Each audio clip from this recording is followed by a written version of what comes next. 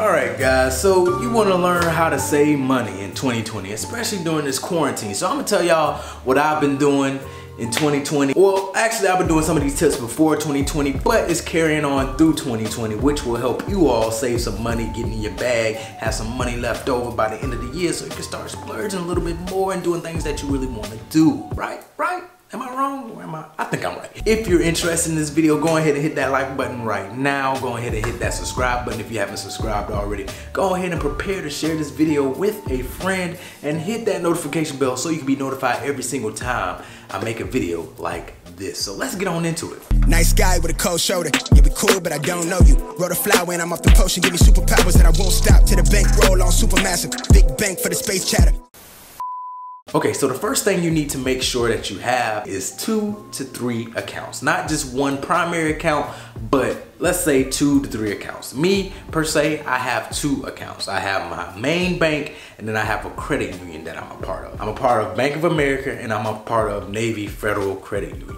Now, the reason why I say you need to have 2 accounts because you need a main account that you know either most of your stuff is coming out of and coming into, and then the second account that will possibly have a savings or account that other things are coming into that you don't really have to look into that much. A main account where you like monitoring and knowing exactly what's coming out, or you're paying your bills out that account. You have your, your main check from your job going into that account. You know exactly what's going there. And then that second account is going to serve as just an addition to things like savings, to things like other income that's coming in. For example, with my main account, that's the account that I'm using for my job. My job is depositing my check twice a month in that account, and I know exactly how much I'm getting. I'm on salary, so I know exactly what I'm getting with the taxes taken out every single month. Also, I use that account to pay my bills, so I know exactly how much will need to be coming out of that account every single time. Also, that account is used for groceries, expenses, and stuff like that. That's what that account is for. Now, my second account, my credit union, is for my savings account. So I actually have a percentage of my check from work going into that credit union. So a percentage of that check is going into that credit union automatically into savings before I even see it. So whatever is going into my main account is after that percentage have been taken out and is going into that second account. I don't have to see the separation. It just automatically happens. So with that being said, my credit union account, I don't really touch it that much. I use it more as a savings account. But also like my YouTube AdSense revenue goes straight to my credit union. For photography, if I'm doing a photography gig or videography gig, I don't deposit that money into my main account. I deposit that money into my Federal Credit Union account. So that way I can kind of keep track of what's going on. So any outside revenue that I'm getting will go into that credit union. And then if I need to transfer it into my main account for some reason, I can do that. I have it linked. I also have a credit card from that credit union because the credit union trusts its members. So that credit card is a huge amount. So just in case something pop off, boom, I can swipe it and use that card to pay something off. So yeah, that's the main reason why I have 2 accounts. I think you should at least have 2 to 3 accounts just for those reasons right there. It will help you save. It will help you manage your finances a little bit better. Now, moving on, the best way I could say that I've been saving is spending less than what I make. So I break it down as far as month and weeks. So I know how much I'm gonna spend for the month, and I know how much I'm gonna spend every 2 weeks. Usually if it doesn't fit within, those time frames, I really think about, do I need this item? Do I really need this item, and will I need it for the future? If it's just a pair of shoes, most likely I probably won't buy it unless I have it in my credit union account and I'm like, okay, I have some money to splurge. I use that credit union account money to buy some shoes or some clothes if I need it. Or my main account might have some extra money in it, I might use it. But if I don't have the money, I'm not gonna spend it. I won't even use a credit card on it because that's not my money. I'm not gonna spend something that's not my money. The credit card will make it seem like it's your money because it has your name on it, because you got approved for it, so it seems like your money. They be like, you have $3,000 to spend, but it's not your money. You still have to pay that back, and they'll tack interest on that, so they'll be making money off you spending your money. That's how it works. Nah, we're not doing that. So I only use my credit card when it's a dire emergency or I know I will pay it back and I'm just trying to get the rewards. So for example, if I know I have the money to buy some shoes, instead of spending my money, I'm gonna spend the credit card, and then I'm gonna get the rewards on it, and then I'm gonna pay that back soon as I get home. Soon as I get home, I'm gonna transfer the money from my bank account to that credit card so that balance can be paid off, because I was gonna use my own money anyway. That's how you should use credit cards. So I don't spend any money that I don't have, so that way I know exactly what I'm getting myself into, because them credit cards will get you in a hole.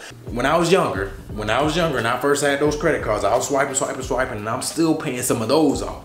But my main credit card that I use for emergencies, I don't touch that. And the cards that I'm paying off, I don't touch those at all either. Your boy got out of college, and I was like swipe, trying to get on the professional game. But I really wasn't getting on the professional game. Next thing, in order to save, you need to have a minimal mindset. You don't need to reach for the stars when it comes to certain items. So let's say you like, ooh, the new iPhone is coming out next week. I need to get that. Do you have the money to get that? Or is your iPhone working, your current iPhone working? I still have the iPhone 10, y'all. I still have the iPhone 10.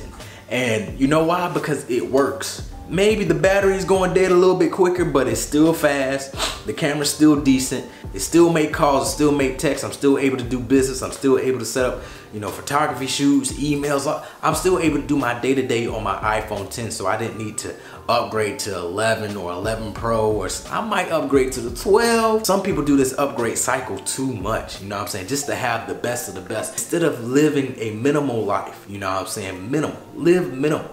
You don't need the newest clothes, you don't need the newest J's, you don't need the newest Adidas, the Yeezys. You don't need that, as long as you have your essentials. If you look at my wardrobe, you will see like my essentials are very, very minimal. Like I have black shirts, white shirts, t-shirts, jean jackets, some flannels, some sweaters, and some sweatshirts, you know what I'm saying? I swag out with those. Like I have multiple shoes, but I don't need all this different designer and all this in order to, make my swag and my apparel look good. So live minimal, you know what I'm saying? Live within your means, guys. Another thing I would say to help you save is buy what you need and not what you want. I want a new car, I want a new house, this and that. But are you in the financial circumstances and situations where you can get those things, or do you just want them? You don't need them, you want them.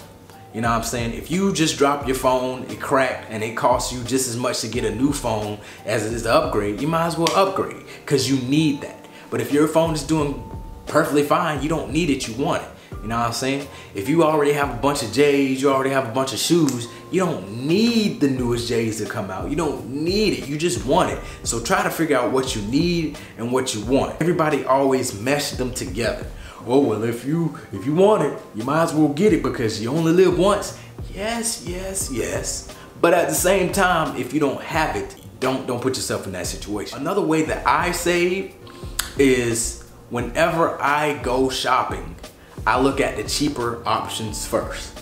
I don't automatically look at the most name brand thing, like especially grocery shopping. I don't look at the most common name for groceries all the time. Some things I need to get the name brand, but most of the time I'll look at the most efficient way of getting that item. Just like when I went to Publix the other day, the cashier was like, wow, you got a whole bunch of stuff for like $105. I was like, yeah, because I know exactly what I need, and I know exactly the brand that I need in order to keep me in this range. My buggy was filled up. My buggy was filled up with snacks, a little bit of meats, fruit. I ain't gonna tell y'all what I bought. But anyway, my buggy was kind of filled up, you know what I'm saying? She was like, wow, you did good for 105. I was like, yeah, because I'm buying Publix brand stuff. I'm buying the cheapest brand stuff. Make sure you know whenever you go shopping, especially for groceries, look at the cheaper options first. See if you can deal with, the limitations, if there are any limitations to the cheaper option. And then if not, then you look at the higher price option or the name brand option. When it comes to like shoes and stuff, of course, I'm not buying no non-name brand shoes.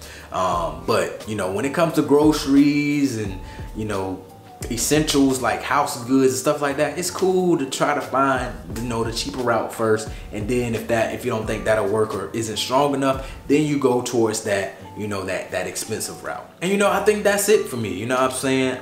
That's really how I save. And I hope these tips help you out, whether you're grown, whether you're young, you're in high school, you're in college, you're just graduating, you're older than me. I don't know. Hopefully this advice can help you. And hey, I will catch y'all in the next video. If y'all want to see more videos like this, definitely let me know in the comment section. If you leave a like, that would definitely let me know. If you leave a comment, that would definitely let me know. So I will catch y'all next video. Peace.